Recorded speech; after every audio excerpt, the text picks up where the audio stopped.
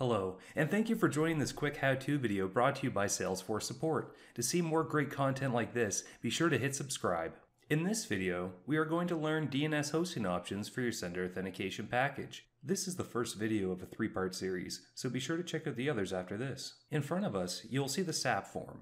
But before we fill out the form, I want to quickly go over the hosting options for your SAP domain. Within the sender authentication package form, click the Quick Start link. Option 1. We can purchase the domain on your behalf at no extra cost. This is considered the easiest option. Once we purchase the domain on your behalf, we will host the DNS. Option 2. You can delegate a domain or subdomain from a domain that you own. To do this, have your DNS team add the 4 necessary name server records to the DNS for the domain in question. It's important to note that these are the only records that can be present in the DNS for the domain or subdomain in question. Also, please keep in mind that not all domain providers have the option to delegate. Here is our subdomain delegation guide. NS1 through ns4.exacttarget.com are the 4 name server records that you will need to apply to your DNS for delegation.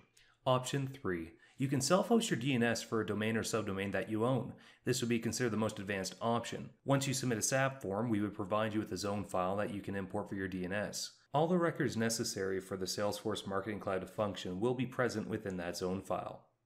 This is considered the most advanced option, as Salesforce Marketing Cloud support cannot troubleshoot a client's DNS setup. This means if you have any records that were existing prior to the zone file import that have conflicts with our zone file, your DNS or IT team will need to troubleshoot. Support can only provide the zone file in this option. If your team is unsure on how to either delegate or self-host, we recommend you choose option 1 and have us purchase the domain on your behalf. And that wraps up the DNS hosting options within the Marketing Cloud.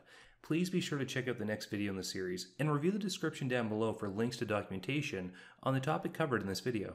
Thank you for watching, and we hope you found this video helpful. If you have any questions, please visit the Salesforce Help portal where you can find great resources, including communities, documentation, trails, or you can also connect with the support. Happy trailblazing!